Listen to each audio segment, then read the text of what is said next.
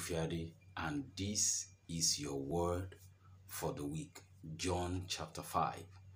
I'm reading from verse 24 to 27. The Bible said, Verily, verily, I say unto you, he that heareth my word and believeth on him that sent me has everlasting life, and shall not come into condemnation, but is passed from death unto life. Verse 25.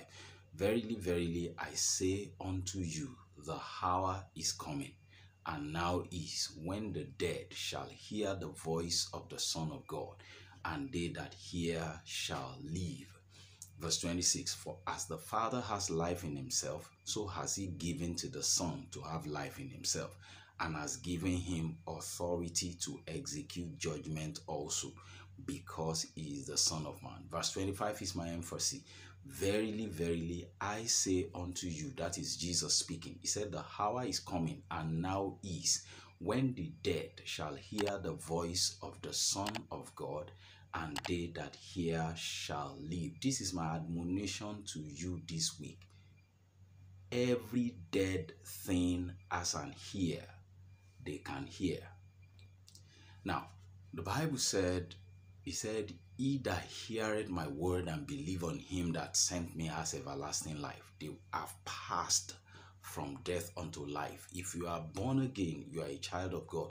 You carry Zoe, the very life of God on the inside of you. That is the everlasting life, the Zoe, the same quality of life that Jesus had, the same quality of life that God has. The God life is on the inside of you. Now, if that God life is inside of you, as verse 26 said, he said, as the Father has life in himself, he gave to the Son, Jesus Christ, to have life in him, and the Son he has given the Son authority to execute judgment, because he's the Son of Man. Remember what the Bible said in John chapter 1 verse 12. He said, as many as received him, to them he gave the power, the exousia, the authority to become sons of God. So it means the very life that Jesus has.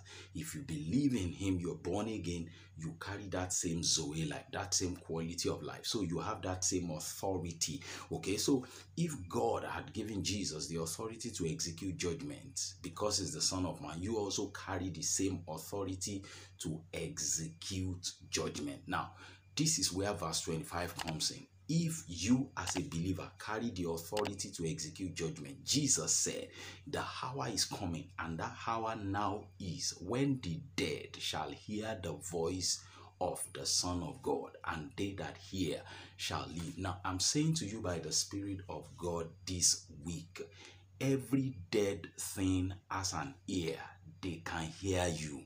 So your challenge this week is to open your mouth with the authority that has been vested in you as a son of God and speak to those dead things. Listen to me. Every dead business has an ear, they can hear.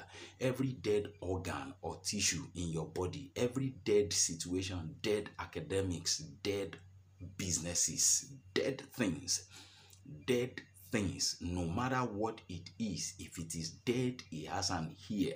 Jesus said, when the dead shall hear the voice of the Son of God, they that hear shall live. If you will speak to that dead business, they will hear not your voice, but the voice of the Son of God. And when it hears it, it will live. You are praying, oh God, come down and help me. But God is saying, the word of God is saying, Jesus said in this passage, he said, the hour is now that the dead will hear the voice of the Son of God through your voice. And when they hear, they will live. This week, I want to challenge you. God has sent me to tell you, open your mouth and speak with the vested authority. Release the Zoe, the quality of life of God on the inside of you, and speak to all those dead things around you. Dead relationships, dead contracts, dead businesses, dead organs, dead things in your life. Speak to them, they will hear, and they will respond, and they will come alive.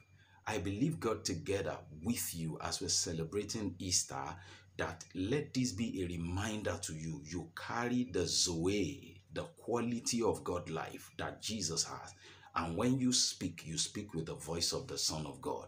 So speak to every dead thing in and around your life, and I bet you they will respond and come alive by the authority of the Holy Spirit. I stand in agreement together with you that this will be a week filled with the victory of the Son of God for you and everything that is yours. I bless you with the blessings of God, and I decree it is well with you in Jesus' name. Bye for now.